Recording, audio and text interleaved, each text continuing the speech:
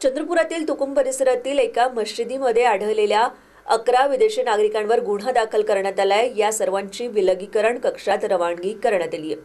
त्यामुळे मिळालेल्या पर्यटन व्हिसाचा त्यांनी गैरवापर केल्यावरून ही कारवाई पोलिसांनी केली। कोरोनाचा संसर्ग पसरू नये म्हणून प्रशासनाच्या वतीने कठोर अंमलबजावणी केली जाते। विदेशी व दुसऱ्या राज्यातून आलेल्या नागरिकांनी स्वतः माहिती देण्याचं आवाहन केलं होतं। 25 मार्चला तुकुम परिसरातील एका मशिदीमध्ये 11 तिर्किस्तानी आणि दिल्ली ओडिसा येथील प्रत्येकी एक असे एकूण 13 व्यक्ती असल्याची माहिती पोलिसांना मिळाली।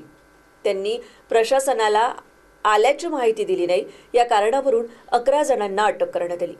मात्र त्यानंतर त्यांच्याकडे व्हिसा असल्याची माहिती पोलिसांना मिळाली, त्यामुळे त्यांना सोडून देण्यात आलं। दरम्यान त्यांच्याकडे असलेला व्हिसा हा पर्यटनासाठी असल्याची बाब समोर आली। मात्र ते धार्मिक कार्यक्रमात सहभागी झाल्याचे तपासात पुढे आले।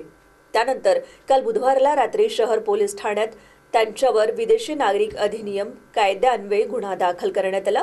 या सर्वांना विलगीकरण कक्षात पाठवण्यात आलंय। 11 कझाकिस्तानचे नागरिक आणि त्यांचे 2 दुभाषीय असे येऊन थांबलेले होते आणि त्यांनी जो व्हिसा घेतलेला होता त्या व्हिसामध्ये ज्या अटी दिलेल्या होत्या त्या अटींचा त्यांनी भंग केला। त्यामुळे त्यांच्या विरुद्ध पोलीस स्टेशन चंद्रपूर शहर येथे गुन्हा नोंद करण्यात आलेला आहे। त्यामध्ये कलम 188, 269, 70 आणि 14A, 14B आणि 7C2 असा विदेशी नागरिक अधिनियम कायदा या अन्वये गुन्हा नोंद करण्यात आलेला आहे। पुढील तपास सुरू आहे।